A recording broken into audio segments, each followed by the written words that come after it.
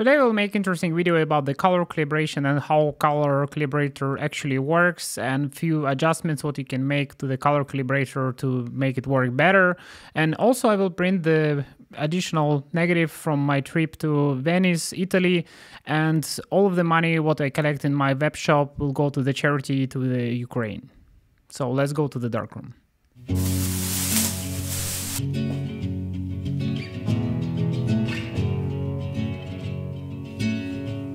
I was waiting in the undertow, set adrift with featherweight light.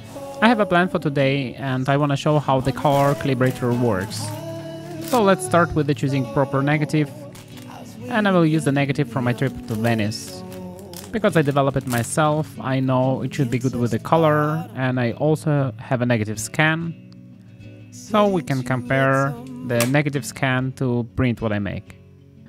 Lately, I start to clean up negatives with a special tissue for removing anti-static, and also I clean the whole enlarger and the carrier. And because today we need to print 35mm, I will exchange the lens from 80mm to 50mm. At the first step, I want to find the good magnification for this image and start with the focusing on the grain. This image is not really sharp, and unfortunately I have a lot of camera shake, but we can easily focus on the grain and start with the calibration procedure. So the color calibrator actually have 4 buttons. 3 of them is the selection of the channel and 1 of them is the power button. So the big knob, it's actually timer, and if you have a calibrated sensor, you can choose the time for good exposure on your color calibrator. So starting with the cyan channel, you have these 3 knobs, and this is your calibration setting. So if you have a good balanced photo, you can copy the setting on the color calibrator, and I will show this correction at the end of the video. But to make the copy of previous exposure, I just need to find the center of this image on diffused image, and it will give me maximum of my intensity. And you need to understand, I will work with the 2 different modes, and I will just compare results what I have. So the first setting, I will include the filter what I have in the back side of my enlarger. So it's basically 50 magenta and 50 yellow filter, with the insert of this filter and the cyan channel on 60, so you can use the 60-60-60 setting, and you will have less light, so it means you will have more open aperture. So when I set up the enlarger, I will just search for the needle position with the middle exposure, changing the aperture or cyan channel. And when I found the proper settings for each channel, we can move on and write down all the settings in a lab book to compare them to the different measurement what I will make next. So for the next measurement, I actually want to remove the filter from the back side of the enlarger, and also I want to remove the cyan filter from the enlarger. So it means I will filter only magenta and yellow filters. In this case, in the integration box of my enlarger, I have less filters, and my optical path is a little bit more clear. Downside of this approach, I actually need to use almost completely closed diaphragm on the lens. And the enlarger lens is actually flat field lens, and they work better with the almost open aperture, so it's a little bit closer than like middle position on the lens. So let's write down the settings for the second calibration, and as you can see here, without the filter, I have almost symmetrical settings, so it's a 65-62-0. So I also have access to the scientific tool which can measure the intensity of the light with a really high precision.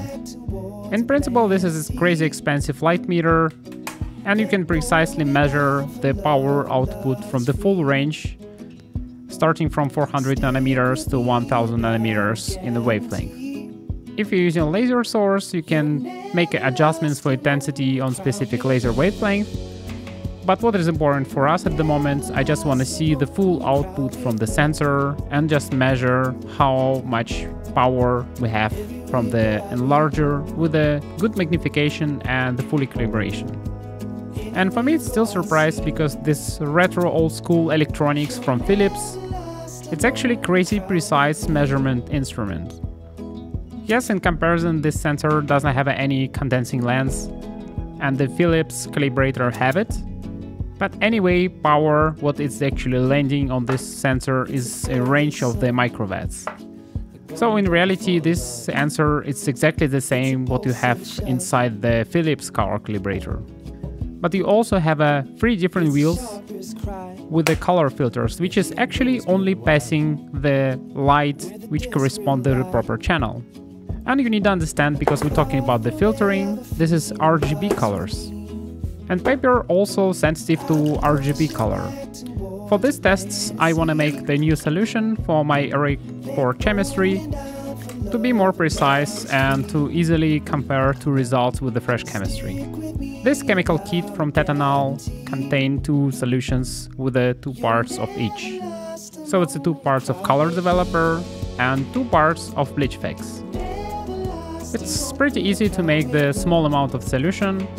I'm actually using half liter of solution, so I just dissolve 50 ml of solution A and 50 ml of solution B in 400 ml of distilled water. For this chemistry, actually never use the tap water. It will dramatically remove the shelf life of your chemistry, and also it can lead to some residue on top of your paper, which you don't really want.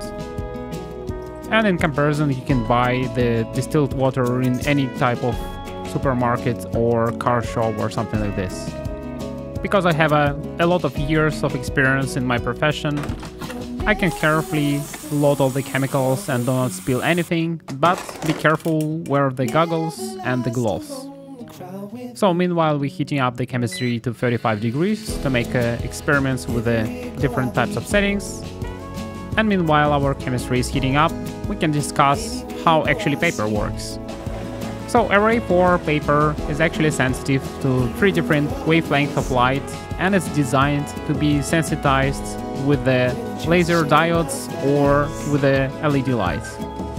If you have a narrow LED light or laser point source, you have a greater separation between the channels on a photofilm, you have a greater contrast, better reds, and most importantly, you have more control in the color separation and color correction.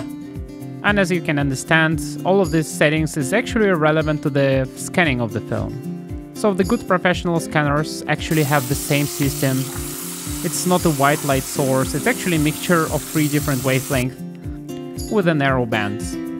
And for film photography, it's actually quite important to have an infrared channel band. So let's quickly compare 2 exposures what I make and make our decision about the corrections. On the left side I have an exposure without the filter, and on the right side I have exposure with the filter. They have completely different settings, but they was calibrated to 0 on my color analyzer. And as you can see here on the right side, we have a strange yellowish tint on the whole picture, so it's basically yellow correction required there. And on the left one, we actually have a little bit of magenta tint. I will put my samples in my lab book and let's decide what steps we will make next. So far, I cannot find any good information about the wavelength of the filters what I have in the enlarger. It's so small amount of information on the internet, how it actually works and what you can do with the different filtration and different wavelength, and how it's actually related to the modern paper. Because as you can understand, the older paper have a little bit different shifts and a little bit different synthesizing layers. So if somebody knows, just put it in the comments, it will be really interesting to know. So for my left picture I have a setting 65-60-0 and it's actually f16 and 7.5 seconds of exposure. On the right side I have a 76, 51 and 74, and I have a filter installed, so it means it's more than 100, but in the same time it's 10 seconds of exposure with the f8. For my taste, picture on the right looks too yellow, so it means we need to increase the yellow filter. At the moment it's 76, so probably it will be around 90. And we have completely not symmetrical settings on this one. And for next experiment I will output the filter from the enlarger and we will try to make the same settings what I have in the lab book, and from there we will try to make a corrections. So I already know I need to make the corrections on the magenta channel, so I need to increase the magenta filtration. And in this case, if we increase the magenta channel, it means we will increase the filtration and remove the magenta cast. For the test, I will make one more additional experiment. And the experiment is actually using diffuser. You need to understand that diffused light, in this case, will create the blend of all of the picture and create the blend of all of the colors. And in principle, in this case, we will get the patches with a tint on the gray channel. And in reality, the color analyzer only sensing and calibrated to neutral gray.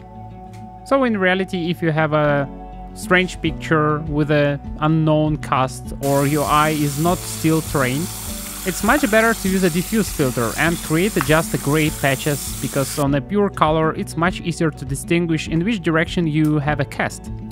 So take a look on these two samples. So top one, it's actually with the diffuser, and the lower one, it's exactly the same settings, and you can easily correspond the tints on a gray channel there with the diffused picture, and on the top side you probably can't say where's the middle because it's a gradation from a little bit magenta to completely green. And because I make a steps with a 5 on the channel, it's relatively easy to set up, and the lowest step on the enlarger is actually 2. As additional experiment you can find the better position and make steps by 2 in between of the 2 patches. So from these 2 experiments, I will select the patch number 3 and probably add a little bit more and try to make first test print. Not sure if we will have another correction on top of this one, because for my eye it looks still a little bit greenish and not purely gray.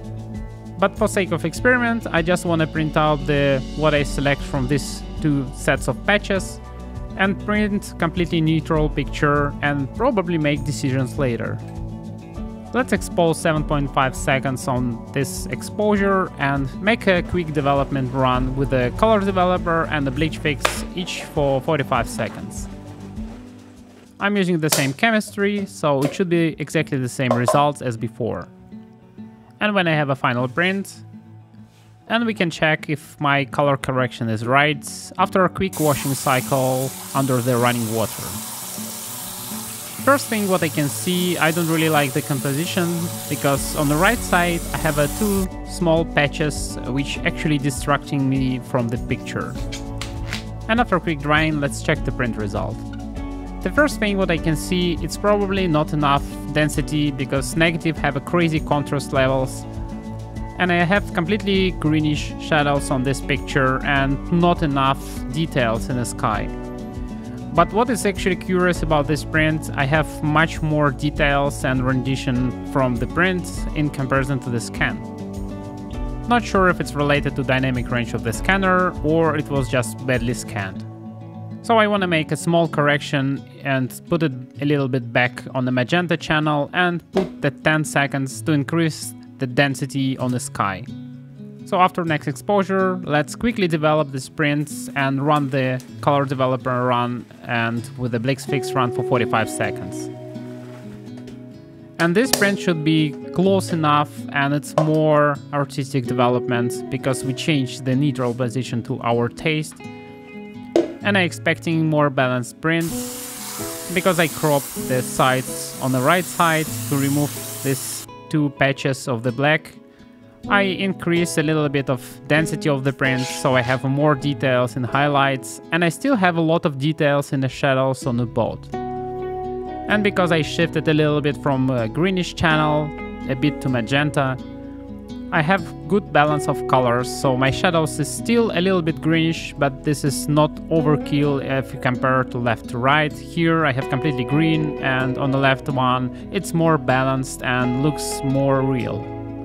Also, because I increase exposure time, I have more details here on the building, and I also don't really have this green tint in the shadows anymore in the middle of the picture. So far, I really like the results, and if you compare it to the negative scan, I really like the result what I get from these prints. I will tape one of the prints in my lab book, and let's check my progress and what steps I make to achieve this print. So I start with the initial two settings, and I selected from both of them, I select the settings without the filter, because it looks more symmetrical and it looks like I have more color definition there. Not sure why, and probably in future I need to run one more test and compare if I can make the same corrections and get the same color from the two brands. So as a next step, I check the magenta channel and I select the middle position on my gray patches, and you can see it's the same position on my color patches with the structure. So we land on this print, and from there I move on to a little bit more magenta prints, and I will increase the settings to 10 seconds. And let's recalibrate my sensor. So for this one you need to put the sensor in the middle of the screen again, and with the maximum intensity you need to find the 10 seconds. You need to set up the 10 seconds on the wheel, and from there you need to adjust the calibration wheels. So in my case I land on these settings, so my cyan channel is kind of in the middle, the yellow channel almost full, and I have a problem with the magenta channel. Probably filter is too dirty or old or degraded, so I have not enough kind of a multiplication for this channel. So I already know I need a 10 more on magenta filtration in the next prints. So that's it for today. Thank you for watching, and see you next videos.